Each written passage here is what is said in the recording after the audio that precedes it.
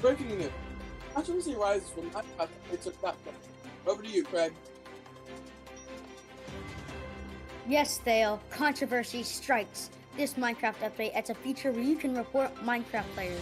This has led to much controversy and it's even coined the name the end of Minecraft as we know it. There are people with bad intentions named trolls, and now with this one feature, just one report can lead to your very last multiplayer world. People have started rioting and even made up petitions to stop this update from being added, but sadly it wasn't enough.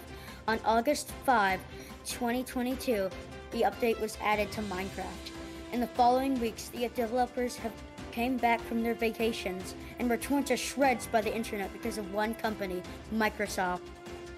Another top story. GTA fans celebrate as an unknown hacker discovered hours of footage on the very long awaited GTA 6. Knowledge on the hacker is currently unknown. If you know the hacker, please contact us. That's all, folks.